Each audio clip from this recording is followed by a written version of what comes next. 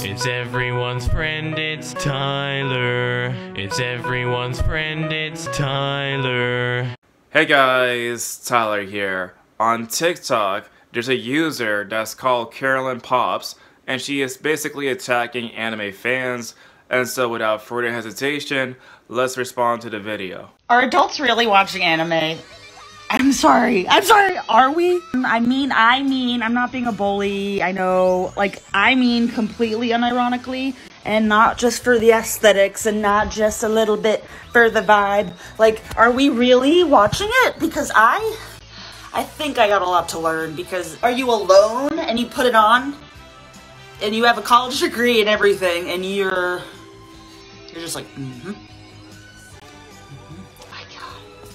God bless your heart. First and foremost, it's very important to state that animation is not simply a genre that's aimed towards little kids. Music has variations of genres and different kind of things that are aimed for different audiences.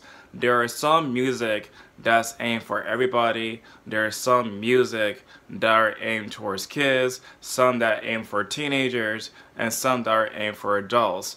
It's the same thing for video games. There are some games that are aimed for everybody. There are some games that are aimed for kids, some for teenagers, and some for mature audiences. It's the same thing for animation. There are some animation that are specifically made for kids. There are some animation that are specifically made for teenagers, and some animation that are specifically aimed for adults. It's not fair to actually say, well, you see, well, because Family Guy is animation, therefore animation is made for kids. That would be stupid of me to say that. Because just because something is animated doesn't mean that the age demographic actually matched up with the animation. Her next point was, how could there be people with college degrees that want to watch anime? Now, as I speak right now and recording this video, there are plenty of college courses right now that are specifically talking about animation, specifically Japanese animation. And so it's actually something that you can actually study on your free time with your tuition about how Japanese animation influenced societies. Now, I found the linking page of the content creator for that video, and it turns out that the content creator of that TikTok video once worked at Nickelodeon. Since she used to work at Nickelodeon, I will only presume that she knows the process for animation. You need animators to draw everything. You need voice actors. You need a marketing team.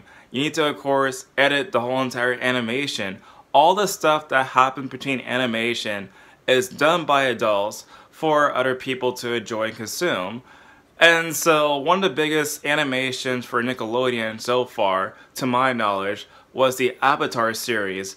And she would probably know better to say that anime is for kids when something like Avatar is praised by everybody, no matter their age range, because of the story and because it appeals to everybody else. The whole entire video just reeks of the typical high school bully that does not grow up. Ha ha ha ha, you like anime. Grow up. Just please, grow up.